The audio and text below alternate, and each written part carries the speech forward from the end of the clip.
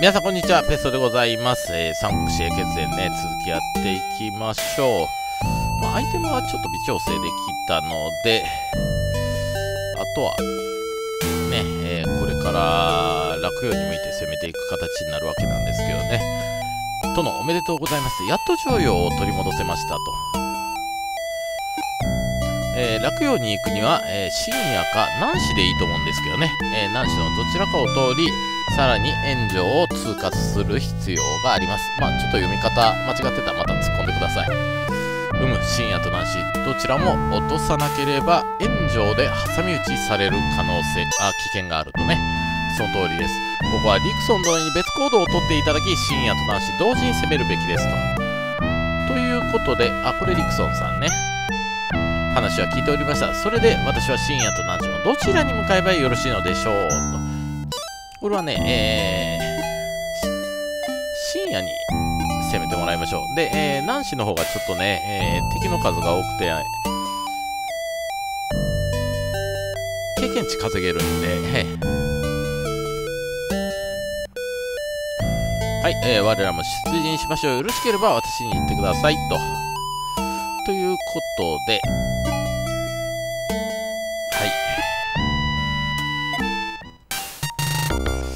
今回は何人だ ?8 人。甲冑さんね、最後亡くなってしまうんですけどね。それまでは頑張ってもらいましょうか。で、リメさん、阪急さんは確定してる。で、馬食さんもね。でもこの3人だな。島岡さん行きましょうか。はい。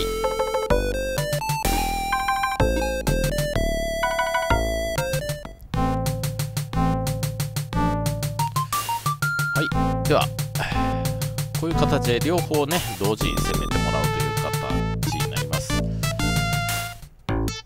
北の劉備、しかし決してここは通さずの水攻めでも食らえと。こ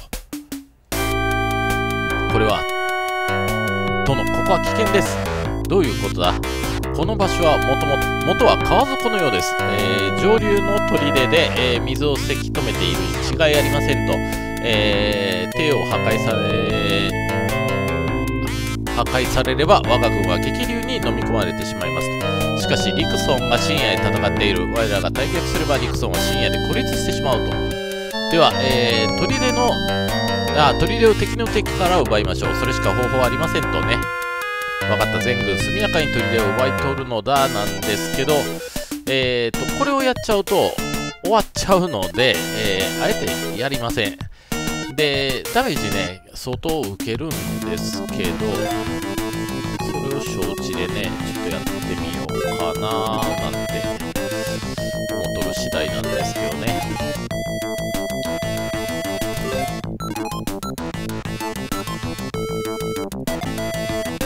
これ、そうだね、直上まで来るから。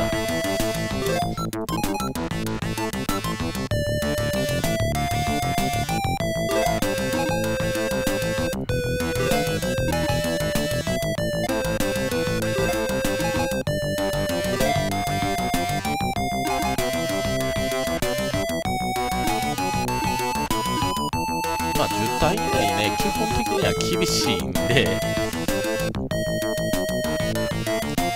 で、この宝箱はなんだっけ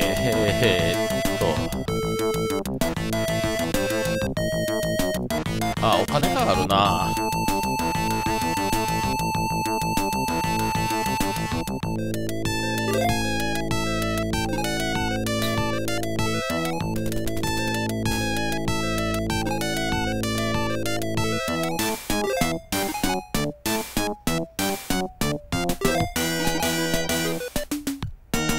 で、ちょっとね、邪魔くさいんで、ここに来ちゃうから、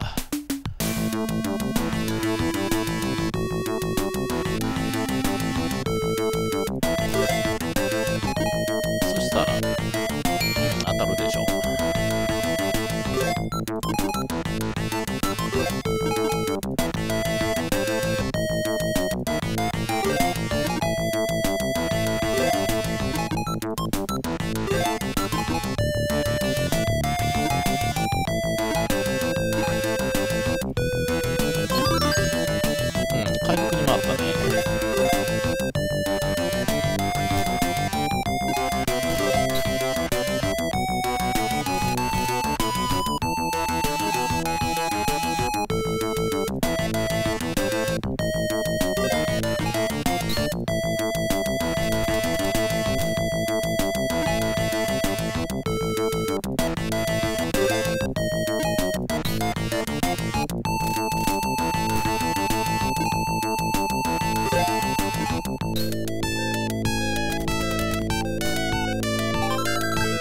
こ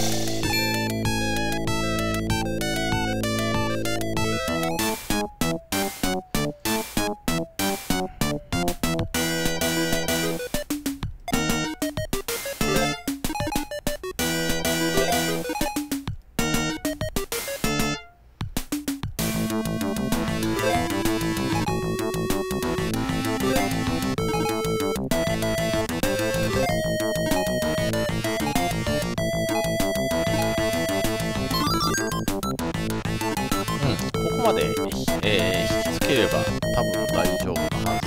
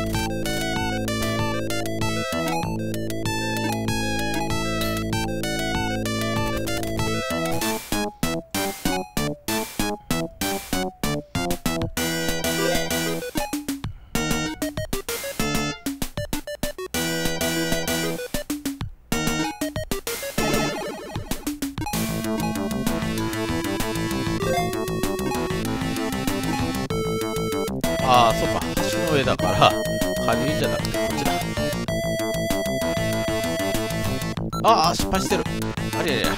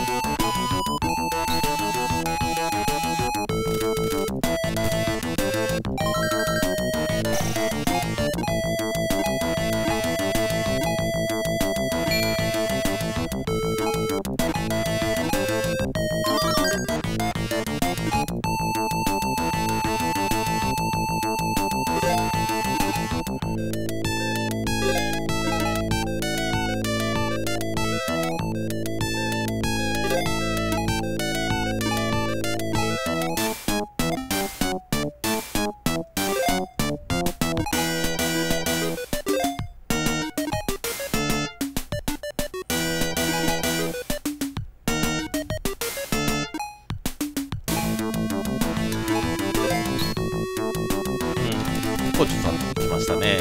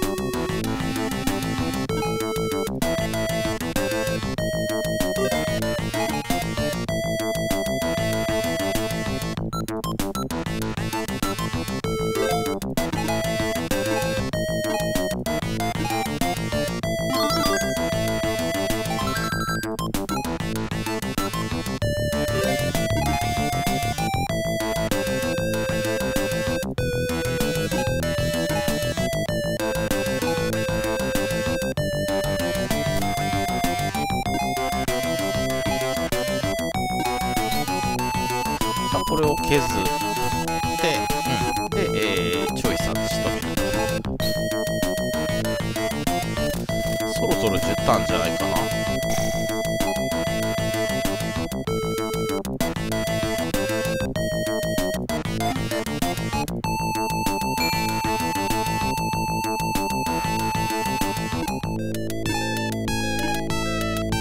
あ、8ターン目ね。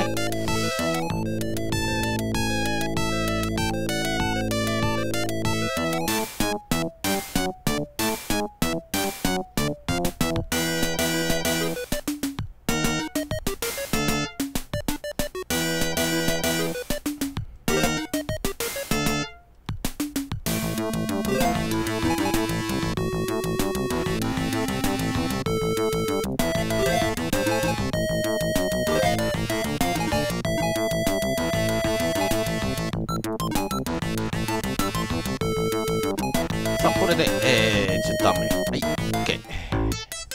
よし、今だ、手を決壊させろとね、リュビングを水没させるんだということで、ははは、リュビン、いい君だ。全軍リュビングに総攻撃だということでめっちゃ増えてきます。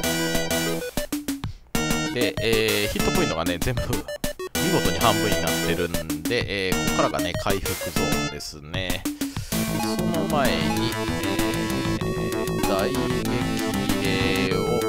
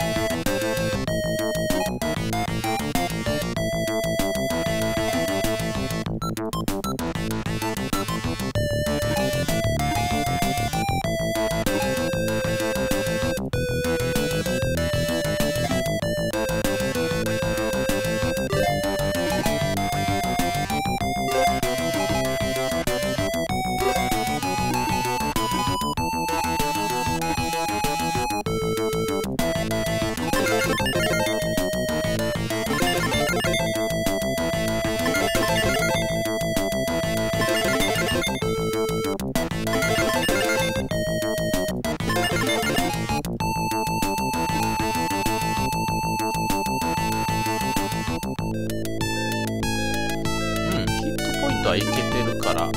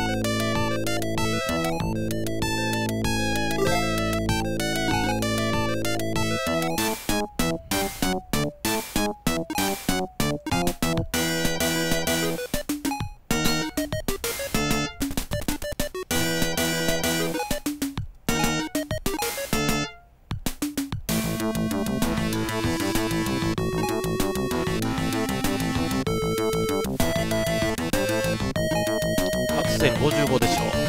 これで仕留めれるはず。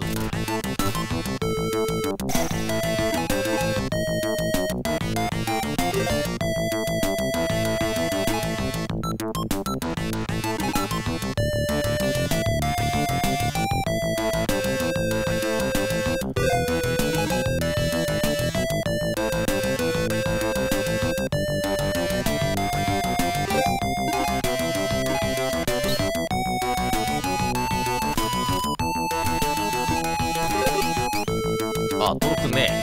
ちょっと下がりましょうか。